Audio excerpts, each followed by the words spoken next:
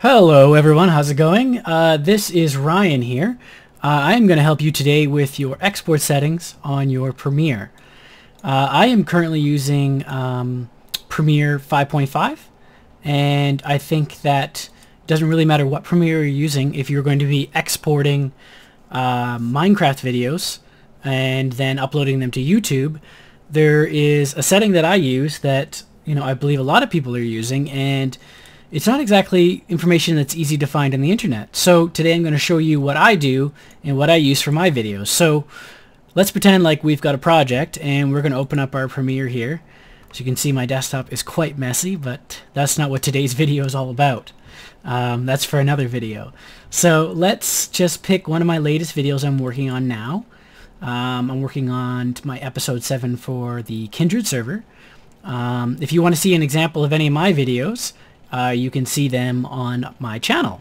I've got lots of good stuff there for you to check out. So what are we doing? So the first thing we want to do is when we are dragging and dropping our Fraps videos or our Dextroy videos into our Kindred, into our project manager here, you want to create a setting. You want to create a timeline from the videos, from the video codec that you're using, or not. Like the actual videos you're using. So here's a good example, okay? So let's just create a new project, okay? So let's go new project. There we go. So the first thing that comes up is it's going to ask us in what location we want to save our videos in. So I've already selected that. You can make sure you select what directory you want to save your project in, and where your movies are going to go. So for right now, we're going to tell it to go in our episode 7 folder, and we're going to give it a name test for now, because we're doing a test, right? So the next selection that's going to come up now, hopefully any second to now. Oh, I've got a call here. Let's just cancel that for a second here. So the next video we have, the next thing we have going on here is a new sequence. So this right here is you're going to tell it, what do you want your time code to be? What do you want your timeline to be? And we're just going to hit cancel on this, and we're going to use the video that we've gotten from our Fraps or our Dextroy, and we're going to use those codec settings for our timeline. So on this selection here, we're just going to hit cancel, okay? And don't worry, we're about to solve that problem here in a second. So I don't have the fastest computer. There we go. So let's just grab. So we've done some recording. Let's grab one of those videos right now and pop them in. So let's go File, Open. See, I actually just drag and drop normally. So let's go. Where's File? I think you double click. Double click. There you go. Boom. So let's just grab a video, okay? And let's say this is one of the videos you've recorded here, and we're going to click Open. Now it should put it right into our project window here, and you can see that we have no sequence here. What we're going to do is we're going to right-click one of our videos here. We're going to go right-click. Anytime now, right-click. Right-click. There we go. And we're going to go New Sequence from Clip. Okay? Now that's going to take all our settings from our video and put it right into our timeline. So you're going to be able to watch the video really easily. The time is going to be rendered for you.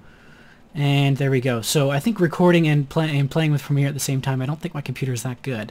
So this is why, if you don't have a good computer like me, you're going to love this video, because I'm going to show you how you can still get good quality videos with not such a great computer. So now we've got our sequence here, and let's say that we've done all our editing, we've put new clips in, and you don't have to keep doing a new sequence from clip. We can just double click again, drag another video in, and our timeline is already ready and set to go. Okay? So now let's pretend like we're exporting this. So let's go to File, and we're going to go down to Export, and we're going to go Export Media.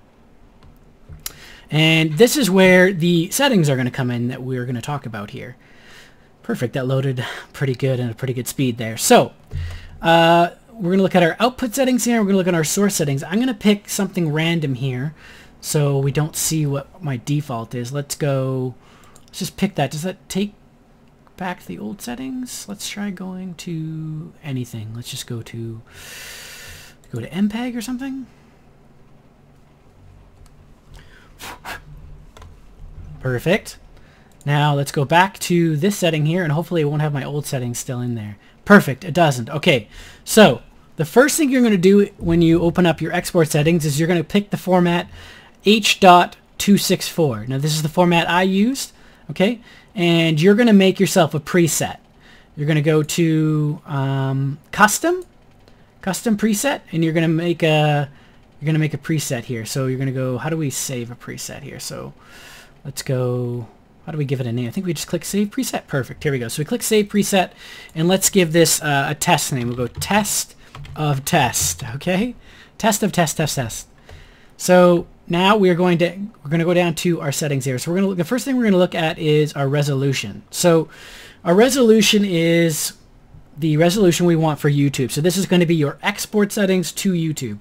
Now I only upload at 720p because, again, my upload speed isn't great and my computer isn't fantastic either. So I want to be able to do that within a good amount of time. So if I export in the highest quality, it'll take forever. So 720p is 1280 pixels by 720. And I believe, what is 1080p? Let's look at here. 1080p is 1980, I believe. Let's just Google it. We'll Google it together here. So what is 1080p? 1080p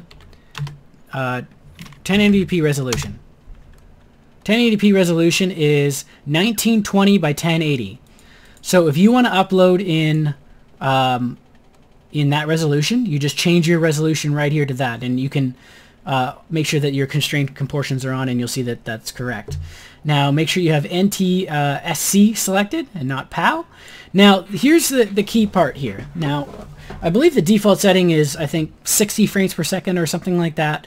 You want to make sure that the frame rate that you record in is the frame rate that you're exporting in. Okay, so if we look at my fraps here, what am I currently recording in? I'm currently recording in 30 frames per second, right? So I want to make sure that my frame rate is the same as my recording is the same as my export setting. So I have 30 and 30, so that's good, right? So if you want to have your 60 FPS, obviously you got to record in 60 FPS and then export it in 60 FPS. Makes sense, right? So let's go down here. None of this needs to get changed. And we'll go down to, actually let's just go to my settings here. I think this one's mine, or is this one mine? This one mine? I think this one's mine. Yeah.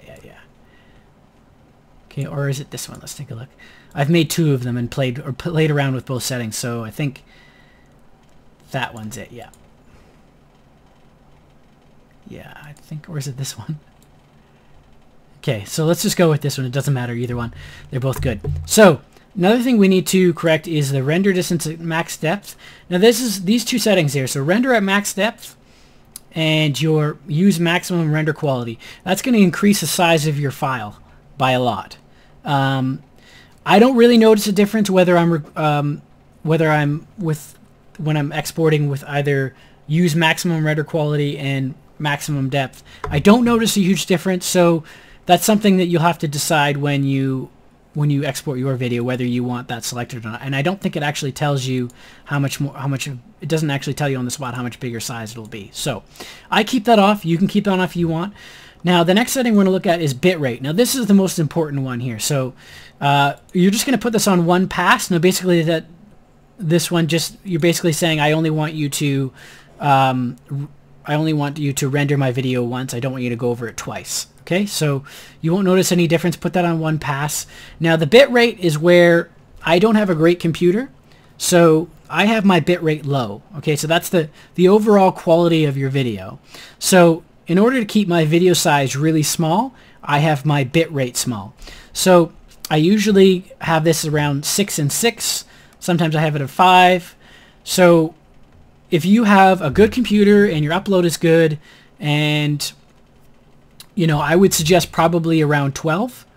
But again, you're going to increase your file size. So if you look at the bottom here, it's giving us an estimated file size at 520. Now look at the difference here. When I bring this back down to 5, and I bring this back down to 5, okay, you'll notice how it almost doubles the file size, okay? So you're just gonna have to decide what kind of video quality, what kind of computer do I have, what kind of video quality do I want. So if you can go ahead and look, you can pan over and look at my videos and see, you know, what my quality is like, and those videos you're going to be seeing are going to be at the bit rate at 6 and 6. So if you want a little bit higher quality but higher file size, maybe change it to 10 or 12, and that's sort of something you're going to have to play with on your own. So now that we have that figured out, we want to make sure that our output settings here, so this is our source file, okay, so this is the file, our source file over here, and this is what we're going to be exporting on, okay?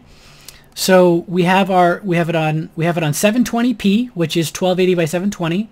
We have 30 frames per second. We have progressive. That's just audio AAC, and I leave mine at 192. I don't notice any different whether I go lower or higher. Actually, I do notice if I go lower. Sorry, whether I go higher. Now I have a really good microphone. It's a Blue Yeti. Now I've increased this a little bit and listened to it, and it's really not that much different. So this is another one of those options. It's up to you. I leave it at default, which is 192, and that's another audio setting there. And of course, you're going to want to have stereo. That's a no-brainer. And then this is this VBR pass that we talked about earlier. I have it on 1 pass.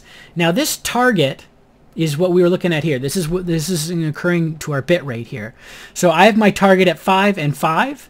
Now sometimes I do it at 6 and 6 depending on how long my video is, but again, that's something you're going to decide. So you'll see our target is 5 and our max is 5. Now this is the best settings I found for YouTube. Now it keeps your file size low.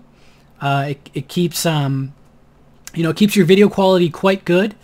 And another way we can and when you pick all these settings, make sure you go up here and save your settings, because the next time you come to export your video, I believe on most of them that you won't have those same settings back up. So another thing you might want to be careful of is make sure your widescreen is on whatever you're playing with. I don't think you're going to be using standard, because that's like old television looking style. So make sure that you're on 16:9. Make sure you're on progressive. Now the audio settings here, I just keep them default. You can look at what I have here and compare it with yours. And that is all. So the last thing we want to do is give our file, give it a file name. So and make sure, of course, you have export video and export audio. So let's give it to where it's going to save this exported file to. So it actually went back to another folder I had before, and it didn't go to the correct folder. So sometimes we don't want to. Sometimes I've exported it and been like, where did the file go? I don't know where it went. And so make sure you tell it where to go. So let's go to. I made MC pre. So we want to go to this folder here. We go save. And I think you can change the file name too as well. So let's change the file name actually as well. So we'll just go test of test. Okay, and we'll go save. And then there you go. And then you'll see here that our output has changed as well to the correct folder now.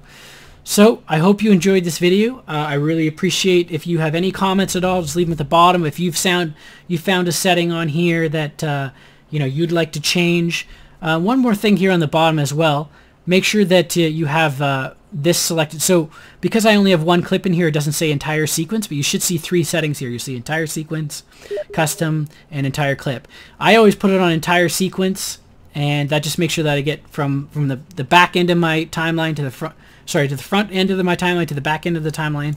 I'm grabbing the whole thing. So yeah, so make sure that's set to entire sequence. And yeah, so again, I appreciate for you guys watching. I've got lots of other videos on my channel, having fun, messing around in Minecraft. We have a single multiplayer Minecraft series that you guys can check out here on the left and here on the right. And thanks for watching. Have a good day.